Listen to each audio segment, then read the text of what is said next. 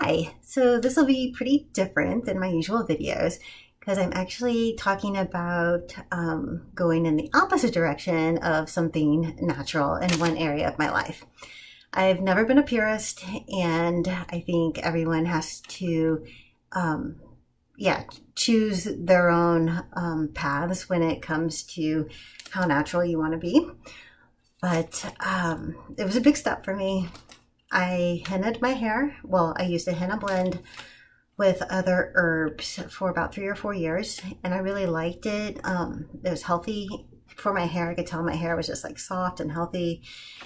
But over time, the color stopped working for me. I had just done it so many times that the color was just very all over the place. It was very varied, and I was starting to feel really uncomfortable with the way that it looked. I felt, I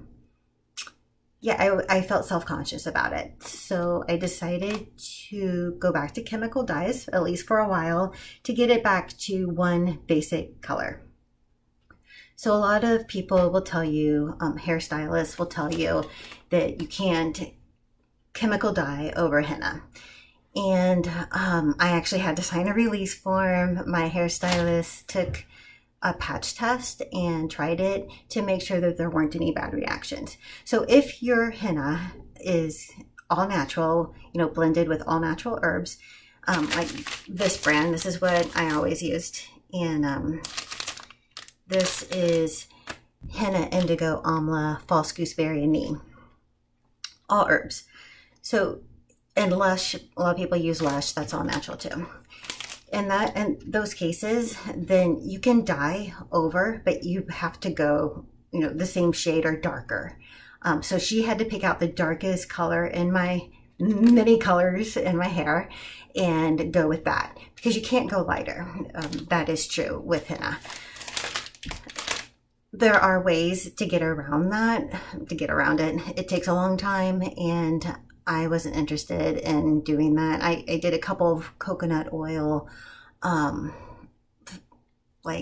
sleeping with coconut oil in my hair. That's one way to do it, but you have to do it multiple times, and it's kind of hit or miss anyway. But a lot of hairstylists will not touch your hair if you've hennaed it at all. Because if it has chemicals in it in your blend, then there can be a bad reaction. I mean, if you watch videos, they'll be like, oh, my hair was smoking, or this, I was cutting or dyeing this person's hair and they didn't tell me it was henna on it and they went bald. So do be careful. But if you go to someone who says, hey, yeah, we can do this, we can do a patch test, then trust them. So this is what happened. This is how dark my hair is now, which is darker than I like, but at least it's summer and I don't look too goth. And over time, I can lighten it. And then I will most likely go back to hennaing. But yeah, as I said, just after 3 or 4 years, it just wasn't working for me anymore. I think maybe if I had gone to someone, a professional hairstylist who hennaed, and I know there's 1 or 2 around here in Washington, then maybe they could have done something, but I was just impatient and just asked my old hairstylist if she would do it, and she gave it a try. So I just wanted to make a video about that because there are so many scary videos about once you do henna, you're stuck for life. You have to do it forever, or just let it grow out, or, shave your head or whatever.